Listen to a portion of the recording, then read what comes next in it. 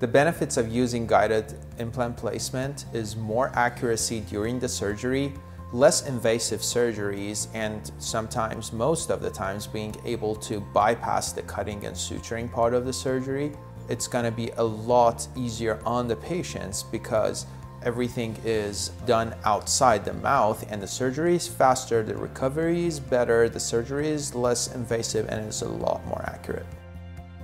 Some of the many benefits that live guided implant placement or navigational implant placement has is that we have a very accurate data coming from the CT scan, and we can use that during the surgery time. That information translates to this device that guides the hands of the surgeon and knows the position of the head of the patient, and it helps the accurate implant placement while we are doing the surgery. The benefit of doing live surgery is that if we need to do any modifications while we're inside the surgery, we can do it right there.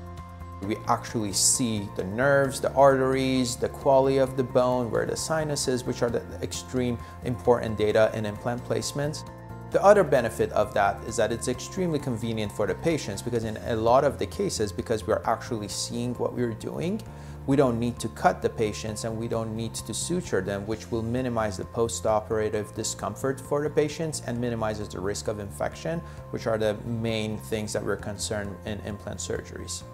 The other benefit that it has is that it cuts the healing period a lot shorter because we don't have to wait 6 months that traditionally we would until we place the bone grafts and wait for them to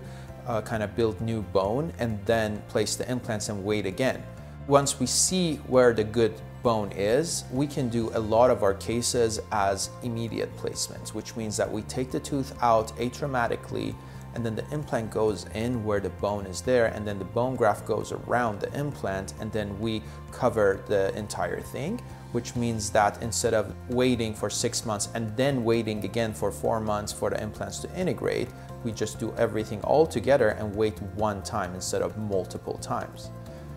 The other important aspect that it has is the accuracy.